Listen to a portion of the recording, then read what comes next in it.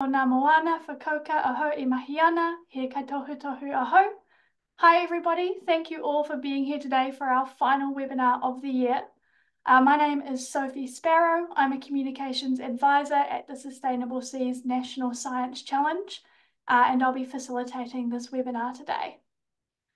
So today we'll be hearing about how, in order to uphold long-term Pāua fishery values, the value of commercial Pāua quota, and the ecological role that Pāua play in the marine environment, Pāua fisheries must be supported to be more resilient to environmental change. Pāua fisheries are increasingly at risk from environmental change. Currently, neither fisheries management, fishing sectors, or seafood business investors and lenders systematically account for any value change related to environmental change, either as risks or opportunities. Now, undertaken with Terra Moana, ANZ, and participants from the Pāua industry, the Upholding the Value of Pāua Quota project has been exploring what Pāua fishery investors need to know to have the confidence to invest, and the relationship between risk, quota valuation, and management responses. So this project considered risks to Pāua populations and growth, and to the coastal infrastructure essential for accessing the fisheries and underlying Pāua catch, leading to the development of a financial scenario model. Informed by the structure of the fishery stock assessment model, this new model enables various climate change risk scenarios to be run to indicate potential financial value change into the future. Now today you'll be hearing from some of the team behind this research. We have Tony Craig, who is co-leader of the Upholding the Value of Pāua Quota project and is a partner at Terra Moana Limited. Dean Spicer is also a member of the project's research team and is head of sustainable finance for ANZ Bank. And Storm Stanley is chair of the Pāua Industry Council, a national organisation representing the interests of participants in New Zealand's commercial Pāua fisheries. Now, before we begin, just some quick housekeeping. So this webinar is being recorded, and we'll have that recording up on our YouTube channel within the next 24 hours if you would like to share that with others. We'll email out a link to the recording when it is ready. Now, our presenters are going to speak for around the first half an hour, and then we'll have time for some questions and answers. So please ask your questions using the Q&A function, which will be down the bottom of your screen. I'll be reading out the questions to our presenters so everyone can hear them. And please do feel free to send those questions through via the Q&A at any time during the presentation, and we'll get to them when we're ready for questions. All right, that is all from me. Over to you, Tony. Kia ora, Sophie. I hope the screen's visible. Yep. Okay, great. Well, welcome everyone to this webinar. Pleased to be able to present it. My name, of course, Tony Craig. I've been in the seafood industry now for close on 35 of my 67 years. And I'm part of this team with Storm Stanley and Dean Spicer that'll be presenting today. We want to point out right from the start that we're neither scientists or researchers, but we are observers of change and practitioners in our field, and we do ask a lot of questions. The photo you see in front of you is that is my batch or crib if you're from the South Island. At the top in the distance, that's the road just before it, and that's the effect that I've been witnessing over my years. It might be interesting to know that I've been going out there since I was born, basically, and at one stage there was at least 20 meters to the right of that road of land that was sitting there. So we know things are changing. I'm going to leave the screen up. There's a lot of people to acknowledge here so that you can see it. But while I'm doing and you're looking through those names, it would be remiss of me not to mention 5 wonderful women that have been part of this project. Dr. Julie Hall for having the vision and listening to us to think about this as a project from NIWA. Christine Smith, who's developed the model, courtesy of the ANZ Bank. She's been invaluable. And Doctors Judy Hewitt and Vonda Cummins for their science and research support. And then finally, my business partner, Catherine Short. She has been instrumental in it all to making sure that it's finally got to where it is today. A little bit of background about, sorry, I should have said that out of those 35 years, for the last 13, I've been in partners in Terra Moana Limited with Catherine. And during that time, I was the chair of the Pāua Industry Association from 2005 to 2021. So I had quite a input into understanding Pāua fisheries management. In 2017, we delivered the first ever worldwide ecosystem service review of a commercially fished species in a partnership project with Moana New Zealand, then known as Aotearoa Fisheries, the Sustainable Business Council, and the Department of Conservation. I must give credit to Catherine. She did a large piece of the work, and ironically, that work was focused in the top of the South Island, in what we know as Fisheries Management Area 7, which we'll be touching on a little bit later in this presentation.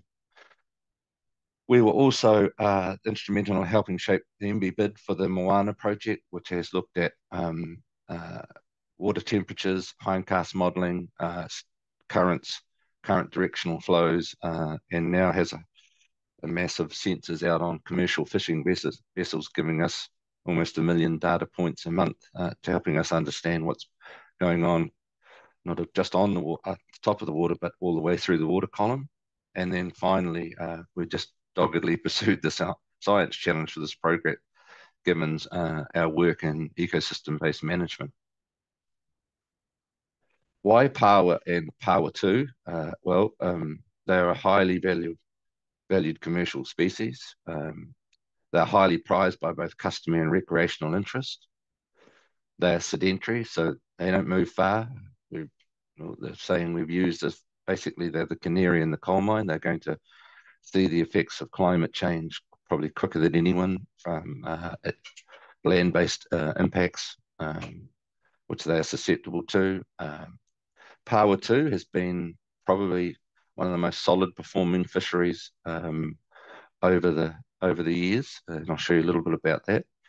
Covers a significant longitudinal geographical area. What you can see is that in the coloured on the red, that while the Pāua 2 goes from East Cape all the way up through Taranaki, the commercial fishery is only open from basically Blackhead, Central Hawke's Bay to Tarakarai Point, just off Wellington. But we also know that there are very differing size ranges, and the further north you go, the smaller a lot of the fish get in their growth rates. We ask a lot of questions. I asked a simple question of Dr. Norman Ragg, who's a leading shellfish biologist. Some time ago, I said, for there to be Pāuas on a rock, Norman, to harvest, what are the key things we should be focusing on? He responded relatively 65% water quality, 20% habitat, 15% food. And I knew at the time we didn't focus a lot on that as fisheries managers. And so to me, it drove a whole bunch of additional questions, which is how much do we know and understand about these factors, what impact them, how are we measuring them, and how do we respond to the potential impacts. Part of the work in the Moana project, towards the end of it, this work came out, which began to help in me understanding that the hunch that we had right from the first place was possibly right. What you're seeing here is the work of Dr. Chris Roach, which is looking at the 21.5 degree temperature line changes over time under climate change scenario. Now that 21.5 degrees is really, really important because Pāua grow relatively quickly from 0 to 80 mils, but then slow, and they slow even greater as the temperatures get warmer. And certainly at these levels, at 21.5 degrees, and his conclusion that it's unlikely that fish would, while Pāua stocks will still be there, it's unlikely that they'll be going through to the minimum legal size of 1 to 5 millimeters, which then says to me, what happens then if you take, like we've been doing in Pāua 2, taking a paddock approach to managing by stock area, how would you manage from a policy point of view of a differing temperature and size range in your northern paddocks to the paddocks in the south? So what did we set out to do? We set out to, could we look at climate change from a commercial impact perspective? Could we better understand the stressors? What do we know that we don't know about them, and their effect on the fishery and the ecological infrastructure that supports them? Was it even possible to market the stresses financially?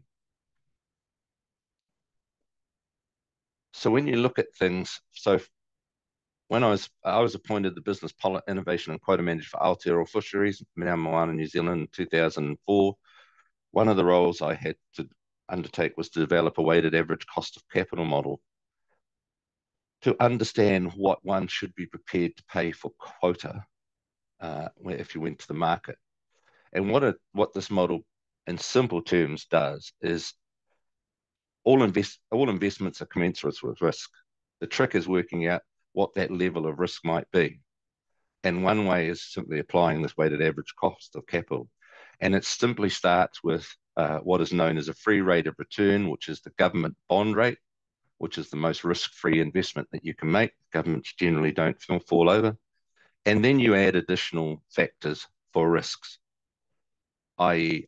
Interest rates, management influence, security of access, nature of tenure, all of those things. You're adding levels of risk or percentage of return on investment that you'd need to make that investment commensurate with any other business investment over time. Interestingly, even in 2004, we weren't thinking a lot about climate risk in our risk profiles. And how things have changed, obviously. And you're going to hear from Dean Spicer a little later in this presentation how the financing world's focus is changing in respect of looking at climate change and climate intervention.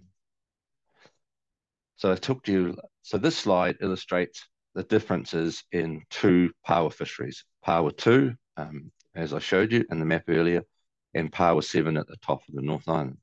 The top two graphs show you the black line is the total allowable commercial catch lines, TACC. The green line is the catch that's been taken during that period, and that's from 2001 to 2020. And the blue line is what we've assessed as the average value of quota based on ACE prices, annual catch entitlement prices. So you can see that on the right-hand side that Pāua 7 has had considerable cuts to its TACC over time, and you can see that the catch has to a large extent dropped under that for many of the years, whereas Pāua 2, the catch has always met the TACC over those years. You see little jumps in those values in Pāua 7. You could argue that they could be a lot to do with how people feel that there's more security in the investment. With the quotas being cut, there's more chance that it's likely to be caught and sustained at that level. So that's what those two graphs are telling you. The bottom two graphs are multiplying that price per tonne on the graphs above by the total TACC of the fishery. And so you can see that the Pāua 2 fishery has largely stayed constant with a value of around 50 million tonne, whereas the Pāua 7 fishery has dropped from a high of $90 million in value down to below 30. There's an updated price check just to give you an instant, and Storm will talk about the importance of consistency of fisheries performance, is that the price per tonne estimated at the moment for Pāua 2 is up as high as 600,000. And in Pāua 7, they've unfortunately had to shelve a further 50% of that last green bar of 80 tonne, and that quota price sits at around $250,000 a tonne. So it's important that the health consistency of that fishery, it drives through into quota values. So our project aims, we really tried to develop a shared understanding of environmental driven risks, uncertainties and opportunities facing the wild pāua, to develop a model to assess business risks and uncertainties facing the sector, hopefully use the model to guide investment and resilience planning, develop the model for use across other fisheries, and hopefully better inform advanced management and policy debate on options going forward. The what if this happens, what would we do in response, not just from a research understanding, but from a policy and a fisheries management point of view. Major findings of the review, well, it is possible to build structurally sound model to consider the climate change trajectories. The model can be adapted to other fisheries, but obviously the biological and dependency parameters would change for that. The work exposed difficulties in understanding and including sub-emergent stock levels to the model. That's those pāua that are below 70 to 80 millimeters before they come out under the rocks from protection. And there was a lack of research on the biological impacts of exposure to short-term sediment events, prolonged suspended sediment events, heat waves, and gradual warming. So with that, I'll hand over to Storm.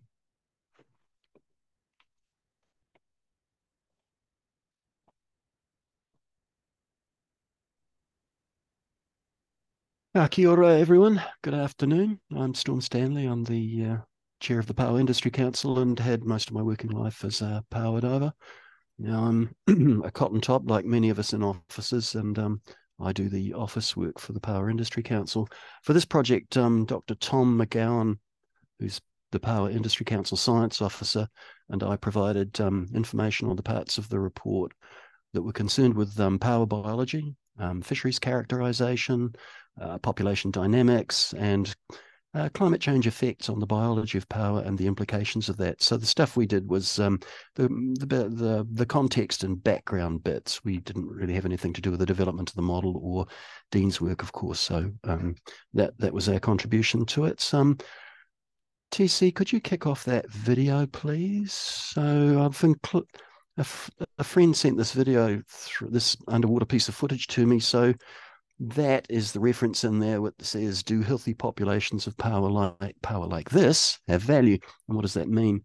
I'm sure you recognize a rhetorical question when you see it. The answer is, but of course. While the project was intended to focus on value in the commercial sense, I figured that a predictive tool like the one proposed, if it worked, would have wider interest.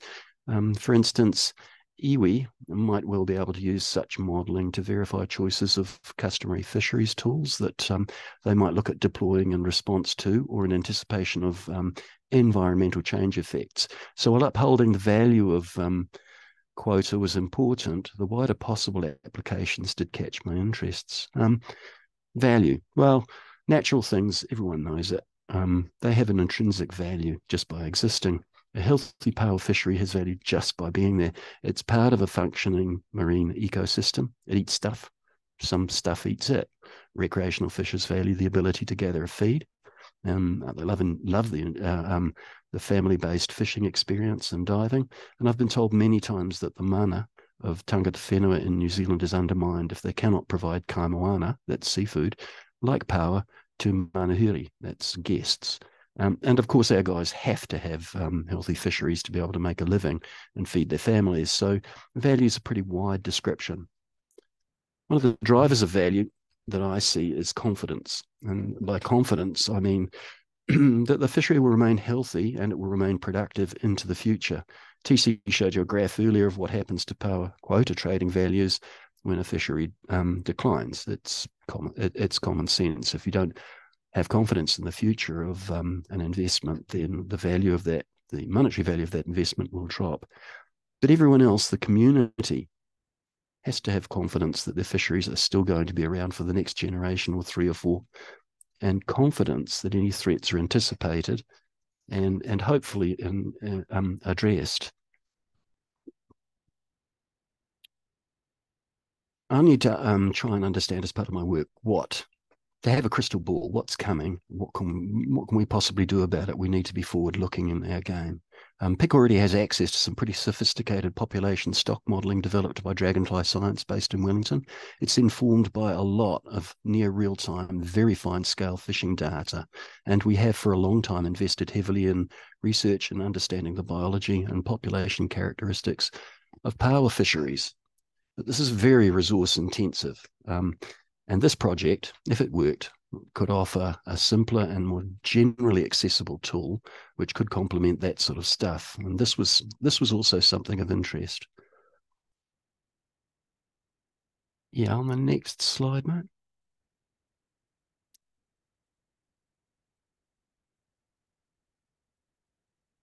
Okay, so here we are. Oh, you've jumped a slide, I think. Oh, no, there we go. Okay, so sorry about that glitch.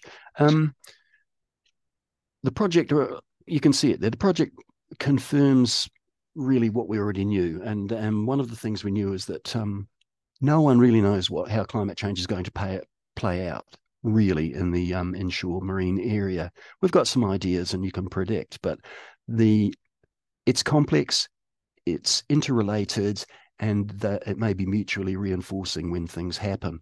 And I've got this example here. You look at that picture. That picture was taken at midnight on the 28th of July in 2022 at Kaka Point in the Catlins in the South Island.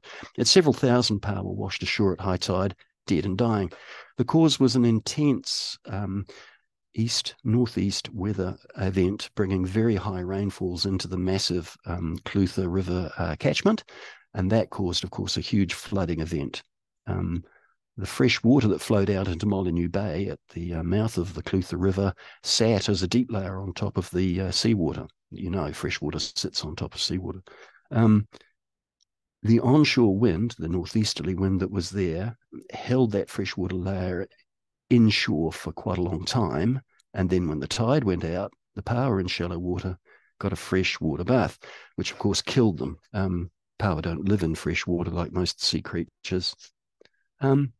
So was this climate change related? Well, maybe. It's happened before at Kaka Point, but this is likely to be the most severe example anyone's recorded. It happened in the middle of this recent 3-year La Nina event. And the La Nina event, driven by the Southern Oscillation, is predicted to become more intense and frequent. So perhaps it's a hint of the kind of thing we might happen, how it might play out, what we might happen to see over the next few decades if we're unlucky. And my thinking is that, you know, modelling may well help us predict such events. And if it's cleverly done, it might identify how multiple stresses interact. Look, I'd have to point out, of course, large tides are not a climate change causal factor, but I was just trying to demonstrate how things are existing phenomenon can play alongside oncoming climate change events and cause trouble. So the next slide, really the title says it all. The project reiterated that the threats are real. I've put up a couple of slides there. Look, the one you're very familiar with, and TC showed a good example of the shifting line of marine heatwave encroachments. But the second one I've really included there for a bit of fun. I took that photograph in Latvia about a month ago. It was on a forestry information board. They're big on forestry over there. About 60% of the country's in forest. And it shows atmospheric carbon dioxide levels over the millennium. But the interesting bit is the spike at the end. It's not a spike, is it? It's a point on a rising continuum. And I put that in just to show that everyone's aware of it all around the world, even though we don't really do much about it. I mean, the Baltic states aren't famously green. Greenpeace doesn't really have an office in Riga, for example.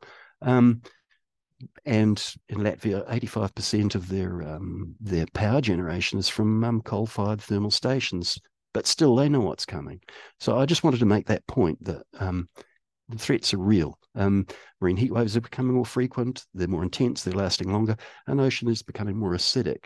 Look at that Latvian graph again. The more CO2 that's in the atmosphere, the more it will be absorbed by the ocean, and the more the pH will drop. It's very simple, basic chemistry, and there's no avoiding that.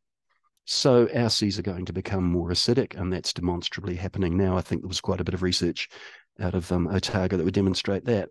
You can see all that. Look, things at a personal level, our power divers are taking spear guns to work in Fiordland now because they can shoot kingfish over summer. Well, I used to dive down there a lot and I never ever saw kingfish. So things are changing. Modelling can help anticipate what's coming, and it can help us with the level of threat that we'd like to have to face. And then maybe we can prioritize where our efforts go. Yeah, and a third thing that came out of this project for me was that it reiterated again that there are research gaps. I mean, we've got sophisticated models. I mean, the current population model uses that's used for the ministry and government stock assessments incorporates a number of inputs. For example, age at maturity, growth rates, catch levels, catch rates, and so on. It can but the particular model we use can also incorporate spatial effects, and it can incorporate management measures such as variable size limits. So if we voluntarily increase the size of the catch, that can be dealt with inside the model. Look, not all, but models, as all of you know, probably many better than I do, that models are only as good as the data that you feed into them. And just for example, I'll just put a couple of examples here. Not all sources of fishing are accurately measured, and for a model to work, you really have to know what amount of fish is coming out of your fishery in a year. The example we have in New Zealand that's a bit of a noisy one is that we've got extremely accurate data on commercial and customary harvest levels, but recreational take, which can be quite significant, is poorly understood. The estimates for Pāua 2, for example, are a recreational take of about 80 tonne per annum, compared to a commercial catch of about 122 tonne. But we don't actually know where that recreational take is taken, and we actually don't know whether we're even in the ballpark with that number. The error bars are just too big to make it useful, so we need that information. We don't have it. There are more interesting things that the scientists might find interesting, is that just questions that pop into my head. Is a short, sharp heat wave, which we're seeing more of, more damage than a milder and a longer one? Does the timing of that heat wave matter? Which part of the Pāua life cycle does it do the most damage if you have a heat wave? Is it when they're spawning? Is it when the larvae are settling? Is it when they're trying to grow and seaweed gets burned off? We don't know, but useful information to have into the future. And we also don't know too much about the effects of climate change on food species, the kelps, such as important kelps like the very palatable high protein Macrocystis porifera, which they scoff. They're very vulnerable to storms. They just get blasted to pieces in a bad storm. And they're very vulnerable to sea temperature regimes. But tying that to the Pāua life cycle is a gap. It hasn't been done properly.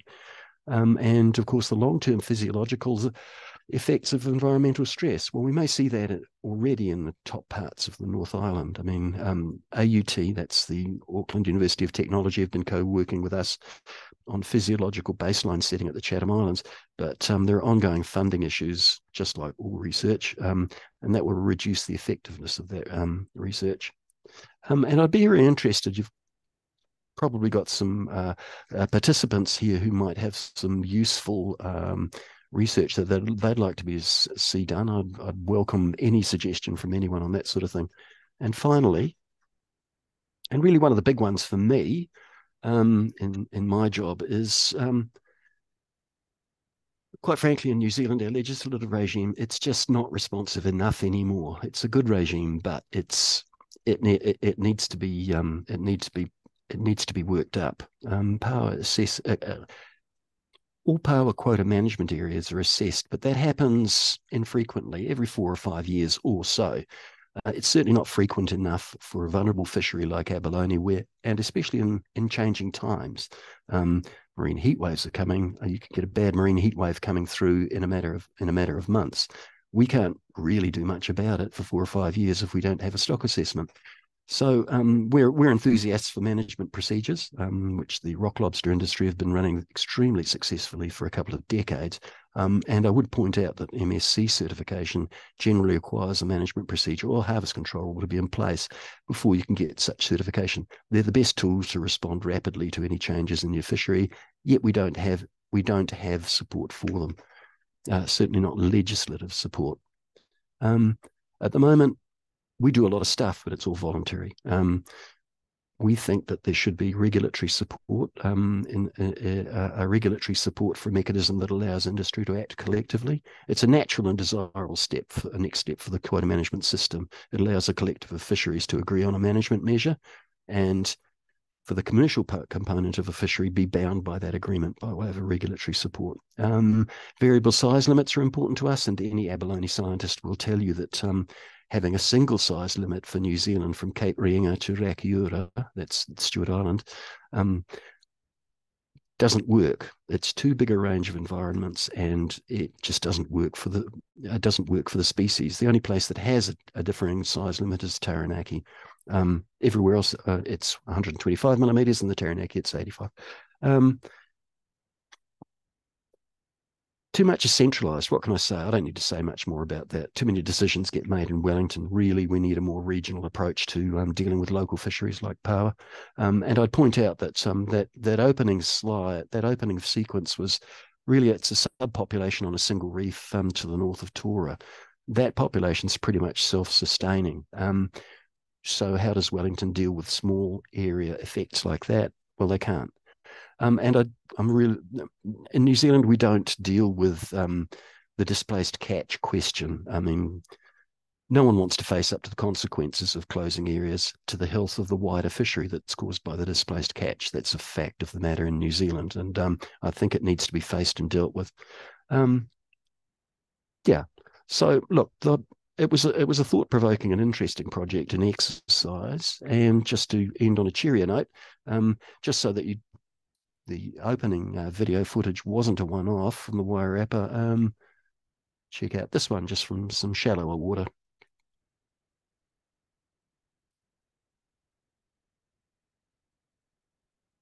A nice collections of stones. Oh, there we go. And for participants, Storm, what is shallow versus deep in your mind thinking? Okay, the first one was taken about 100 to 150 metres offshore and about 7 metres, I think. And this one, as you can see, is quite shallow water. This will be 10 metres offshore in probably 2 depth. Thank you. That's it for me. I'll look forward to any questions. Thank you very much. Thanks, Storm. I'll now hand over to Dean. Yeah, kia ora tātou, and thank you for being part of this session today. So certainly the first question, I suppose, is why would a banker or why are banks interested in this kaupapa? And I think to start with, ultimately, as you can hear, this is an intriguing project, one that is I think quite in some ways very leading edge in that trying to understand climate change and model it is a new thing and quite challenging. Equally, trying to understand understand nature and how climate change and nature can be modelled is again adding complexity to complexity. So it was something that is becoming very important, and I say that because the world is changing, and climate risk and biodiversity loss are the twin crises. And New Zealand has signed up to the Montreal Global Biodiversity Framework, and that framework commits countries to the 30 by 30 initiatives to protect 30% of land and oceans globally by 2030. So New Zealand's going to be part of that. I think it's important to realise that, and I'm going to talk about this a little bit further, there is a global megatrend happening where the sustainability of businesses and the supply chain, the sustainability of the supply chain generally is increasingly in focus. For businesses, then there is a new world where New Zealand was the first country to commit to mandatory financial disclosure statements, which require a number of New Zealand businesses from next year to publicly disclose climate-related risks of their business. And so that includes listed bond and equity issuers, banks, insurance companies, and a number of our large investment managers. And so there's naturally a need to really understand the impacts on your business and on the balance sheet from the bank's point of view. That means we need to understand what's happening to the various businesses that we lend to. I sort of touched on the complexity around this challenge. It was, I suppose, being perfectly honest, I was the least knowledgeable of this group on this topic and understanding the marine environment in Pāua. And so for me, that was a great opportunity to learn. And so I certainly appreciate the expertise that was there. I think that the point I've made here as well is that really to attract investment, then there's going to be an increasing need to understand climate risk, to incorporate it into strategy, because without that understanding, then there will be assumptions made that businesses have inherent risks that could be over understated. So the unknown is not helpful to us, and this project tries to put some modeling around scenarios that allow users to explore what the future may look like, and if the future plays out, what the impact could be on asset values, in this case, the Pāua quota value. That quote there on the first slide was just pointing out that inaction comes with a significant cost. So doing nothing is really not the right option. So if we move to the next slide, this is what I was talking about. So what are the big drivers we're seeing behind what I've termed to be a global megatrend? I've touched on the sustainability as a strategic driver, and I think that's really important to think about. It has to be more than just a compliance exercise, even though compliance is becoming a part of this trend.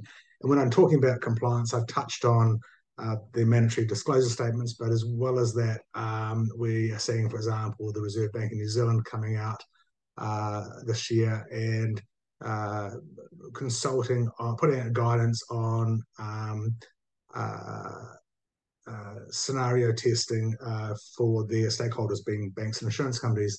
And that's really trying to allow an understanding of the resilience of business models in both the short and the long term, in relation to the financial sector. And so really this model is sort of reflecting that sort of approach, trying to understand the resilience that is inherent in this particular business. I put there the access to capital and the cost of capital is becoming intrinsically linked to the sustainability of the business. And what I mean by that is New Zealand imports a lot of capital, and we export a lot of products, food products. And so that by its nature means that there's a big focus in terms of how we collectively as a nation are perceived in the global world. And so what we're seeing is that our access to markets, our traditional export markets through free trade agreements, as well as our access to capital as a finance sector to be able to fund businesses, is all intertwined with how we're perceived and the sustainability and evidence we can show around that. So that's an important driver. Tied into that is the conscious consumer. And what I mean by that is an increasing focus from a number of markets, often on premium markets, in terms of being discerning around the quality and the integrity of the products they're buying. So again, we need to sort of be conscious of that. And I think there's a rise in stakeholder expectations. I'm talking about the broader stakeholders. That social license is important to keep in mind, and even attracting or retaining staff. Younger people have preferences to work for businesses that are not just returning a good financial return, but also considering their broader impacts in terms of the environment. So if we move to the next slide, this is an attempt to bring this together in a framework, and I think it's one of the considerations there is around the fact that if we can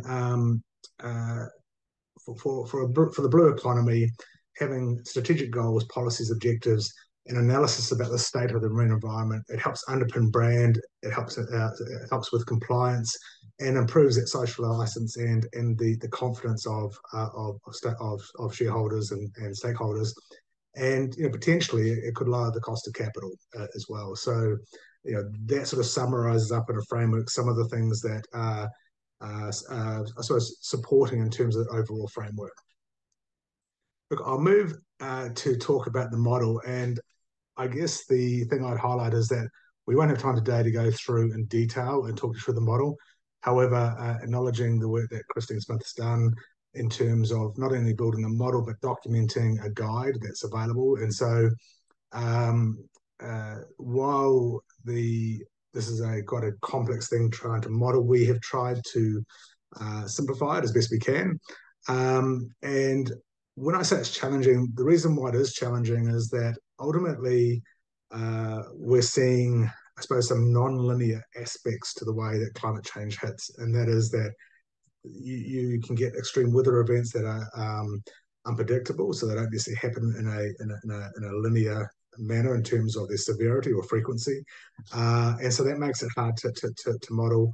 The potential impacts are not easily mitigated or reversed, and I suppose the point I made there, that third bullet point, when I say that they can impact multiple lines of business simultaneously, the slide at the start that showed the road being washed out, well, that's an example that if access to your assets, being your boat, is wiped out, then you may not be able to catch anything, and so that one event can actually cause quite a significant revenue impact for the business.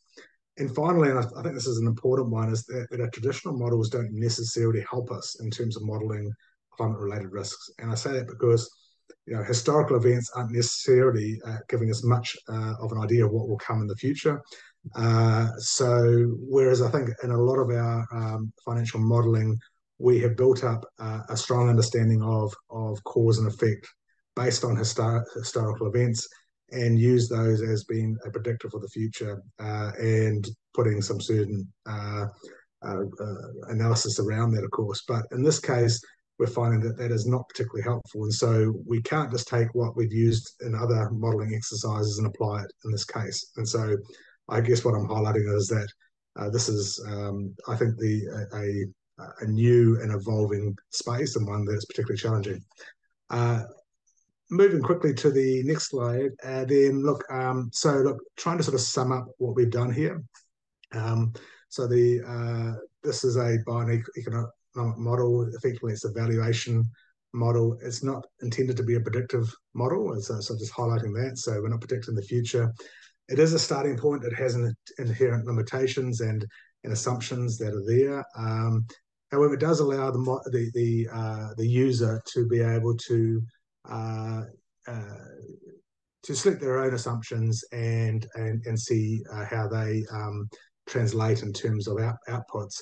The model has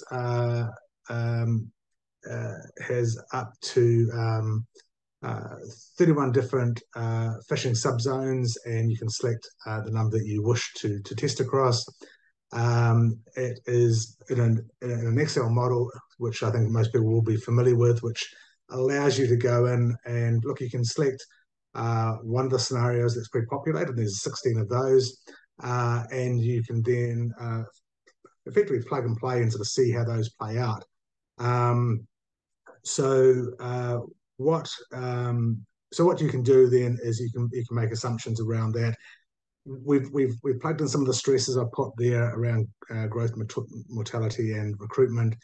And ultimately, I suppose the way I'd sort of highlight this would be that total allowable commercial catch is impacted by the scenarios that you choose.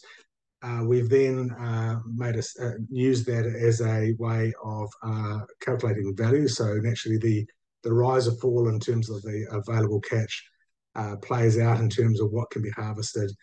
That is also then used to work out a value of what is caught.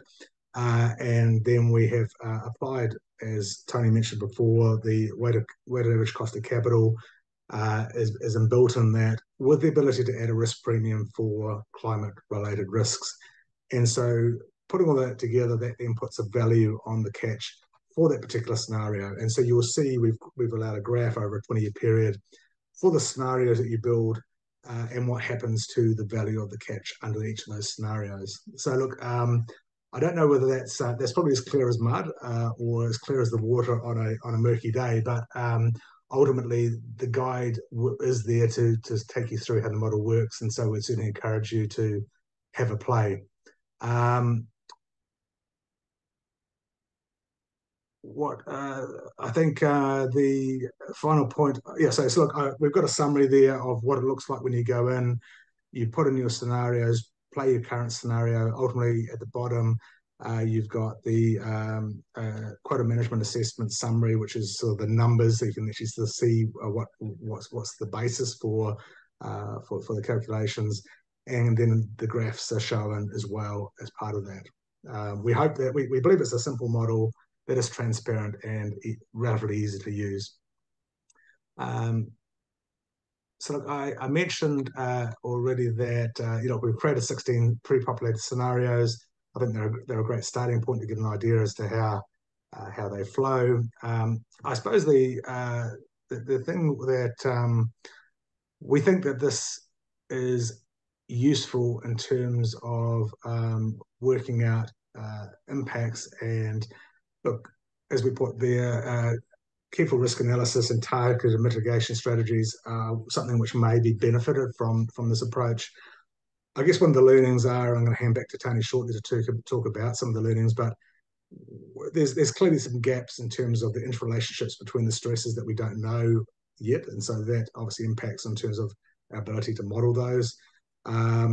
As there is better data and better understanding about some of these impacts and the timing impacts of the environmental changes, then that will help others, I think, to take this modelling further. And so we do hope that this first step will be informative and useful for others who wish to investigate this type of work.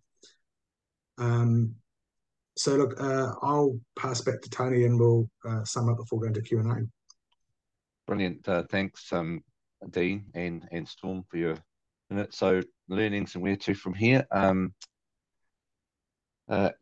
Clearly, climate change and nature are highly complex for us to deal with. The integration of these factors into the financial monitoring is challenging but necessary.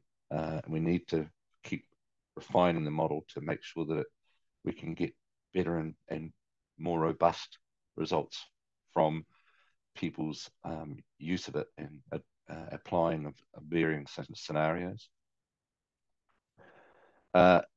It's climate ecological impact research is in its early stage and needs to be invested in to research much longer timeframes, in my view. We're talking about tens of years, not 6 months. We need more flexible and responsive management frameworks. As we said, where to from here? I think the key messaging, we need to undertake more of that climate impact research on commercially fished species. We need to use that data to improve risk modelling, and we hope that it will then begin the discussions on potential implications of different scenarios, particularly in respect to policy development, the flexibility and more managed responses, and their need for more flexibility and more localised decision making, as Storm rightfully pointed out, and of course to assist in resilience planning. So with that, I'll hand back to you, Soph. Great, thank you, Tony, Dean, and Storm, for your kōrero. We now have some time for questions, so please do pop these through in the Q&A. To get the ball rolling, I'd like to ask you all how you see the model evolving into the future. Goodness, I'll throw out a starter. Look, I think we are going to see, and we tend to find with these types of models, given this is quite new, that there will be evolution. There's quite a bit of work being done trying to understand how best to sort of capture some of the aspects that are challenging. But ultimately, I think, as was pointed out at the start, really a model is only as good as the inputs. And I think one of the things that I learned on the way through is that while there's quite a bit of research on the impact of certain stresses, where the gaps are is in terms of what the correlation is between them all. And so when you start getting into the complexity of multiple stresses happening at the same time, then there's certainly some gaps that we don't know that well, and therefore we can't model. So I think there's a combination of things. I think understanding techniques of climate change and modelling will improve, and hopefully we'll see better further research and better knowledge of exactly how the interrelationships work as well, and that will improve the modelling aspects as well. Do you want us? It's pretty good answer, I thought, Dean. Really, can't add much to it, but I think it's hopefully the model is in a form that quota owners and people on the that are subject to what the various that will happen can use it to begin to look at what ifs. In my view, what if this was happened? What if this happened? What would that mean for this fishery? And I think that's the key to it. Is begins to explore the what ifs and how and what they might mean for a particular fishery. Actually, Tony, just on that point, I mean, if we had perfect information and you had this information across all fish species, then naturally that would highlight where the opportunities lie from this, because it's easy to sort of see these things as being negatives, but there are some opportunities that will come out of it. I guess what we don't know, we don't have enough information to really be able to have that foresight. So look, these models are useful because they do allow strategic thinking to come forward, and I'd agree with that. Great, thank you both.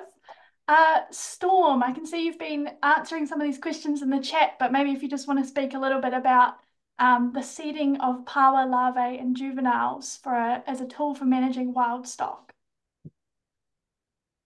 Sure. Hi, Paul. So that they come under the heading of fisheries enhancement. That's stuff you do over and above normal fisheries management. It's I don't know, for any number of reasons. There might be a gap in recruitment in a particular bay. You might want to increase the rate of rebuild of an area, or any number of reasons. But two of the methods of enhancement are by reseeding by way of using juvenile Pāua, and generally in the 10mm through to 40mm range around the world is reseeding. And you might want to do larval reseeding, which is spawning Pāua and getting them through to immediate pre-settlement stage, probably say 3 or 4 days, and then just putting them into suitable habitat and just letting nature take over. Both of them have their advantages and disadvantages. The Pāua industry has had a lot of experience with outplanting of juvenile seed Pāua, and we've been doing work, and Paul Wolf, who's been asking questions, has been closely involved in some of that in a Kaikoura area post-earthquake, when we had some fun, when we had we put up some money and there was some Ministry of Fisheries funding that went towards that. But as I said, both of them have advantages and disadvantages. The disadvantage for juvenile seed is that it's very expensive, and probably at this stage, given the cost structure in New Zealand, not cost effective, but it is effective if you put out larger seed in the 30 to 40mm range. For larval outplanting, the jury's out, I think. Paul and the others in Kaikoura had some hints of success. They did have some success, but once again, it's very hit and miss. And well, the short answer is, and someone pointed it out, Jess, I think, is that look, funding for any research in New Zealand's a problem, and I'm guessing that fisheries research is a long way down the list. There's a lot more to do, and that is some of the research questions we'd like answered. Shall I answer the question from Jess regarding the elephant in the room funding? Yeah, I'll just read it out just so we have that on record. So from Jess, regarding the physiological research ideas discussed, we collectively have the expertise and facilities across New Zealand to answer these questions. The elephant in the room is funding, as mentioned. Research is expensive, so just a comment that we really need to be collaborating and working together more across our institutions to achieve the best science and make the best use of the collective skills and funding we have, rather than risk duplicating research. Couldn't agree more, Jess. I also think that one of the things that is lacking is a wider social awareness of the impacts of climate change to some of these species, particularly these taonga species that both customary, recreational, and commercial hold dearly. And I think we've got to lift the awareness levels up so that there is pressure brought to bear in a greater sense of not necessarily fighting over what's there, but designing programs that can be run through multi-agencies, but that are funded sufficiently enough to give us the right answers. So I agree with that. Great, thank you. And a question here from Leslie Bolton-Ritchie. Has the model been used by anyone to date? Is it anticipated that individual fishers will use the model, or would it be used for larger geographic areas? That's a good question, Leslie. So at the moment, we're in discussions with Moana New Zealand. So Moana is one of the biggest quota holders in the fisheries, to see if we can run some of their and they hold it in different QMAs, which makes it quite useful to have a look at this model in respect to those different QMAs. We're hopeful that they'll come on board, use it, and can it use? Yes, by individual fishers, particularly once we get to find the finer scale management to better understand, if it's individual fishers, we should say divers, but divers to better understand where the best areas may be to improve overall fishing efficiency. So I see it being used for them as well. Great, thank you, Tony. We probably have time for one final question. What do you see as the biggest barriers to people being able to use this research in practice?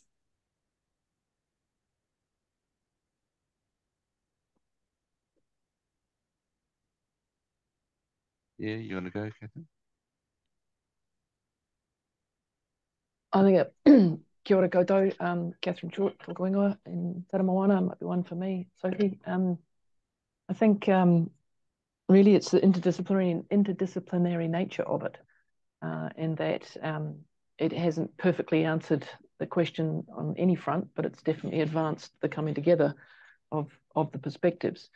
And we hope it gets picked up and taken forward by researchers in every field, valuation field, modelling fields, science research fields, industry, business perspectives, and then, you know, ideally at some point people will regroup and actually redevelop it, or develop a new version that builds upon it. But you know, actually anchoring these significant environmental challenges in the financial realities, as was originally envisaged, will also hopefully drive investment in some of the mitigation and adaptation resilience strategies. Thanks. Great, thank you, Catherine.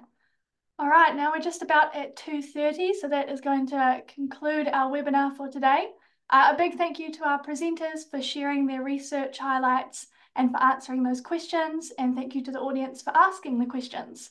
It was a pleasure to have you all with us today. We'll have an email in your inbox soon with links to this research and a link to the recording as well. But in the meantime, please do visit the Sustainable Seas website if you'd like to read a bit more about this research or the wider work of the challenge. Thank you all for coming along. Ka kite. Okay, thank you.